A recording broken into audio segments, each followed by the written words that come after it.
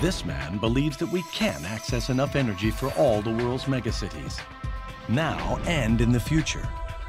Australian John Lasich is passionate about photovoltaic technology, solar cells, devices that turn sunlight into clean electricity. For decades, Lasich has been on a quest for the ultimate solar cell.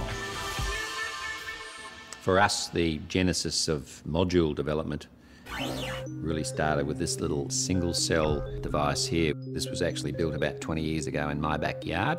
This little unit put out about 7 watts at about half a volt. 7 watts will barely power a light bulb, but Lasich was determined to find a way to tap the potential of his sun-kissed homeland. Australia has an excellent solar resource. About 80% of the country is desert. So if you look on the bright side of that, we've got a lot of solar radiation. In a single summer's day, Australia receives enough solar energy to power the entire planet for 6 months. And solar cells are already a tried and tested technology.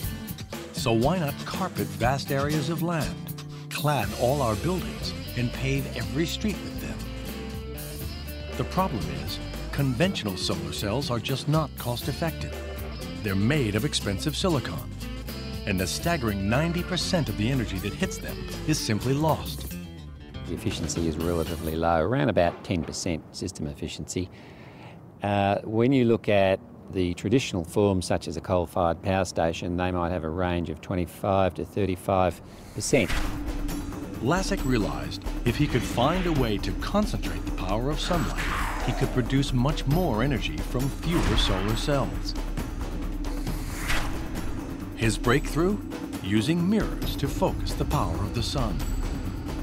This is a scale model of one of his concentrator dishes. What we're looking at here is an array of curved mirrors that focus all the light that falls on this plane to the receiver. At the focus of the dish, there's an array of photovoltaic cells which convert that intense energy directly into electricity. The full-size concentrators are 50 feet across and carry 112 mirrors that track the sun as it travels across the sky. The mirrors collect sunlight to focus energy onto a tiny square of solar cells.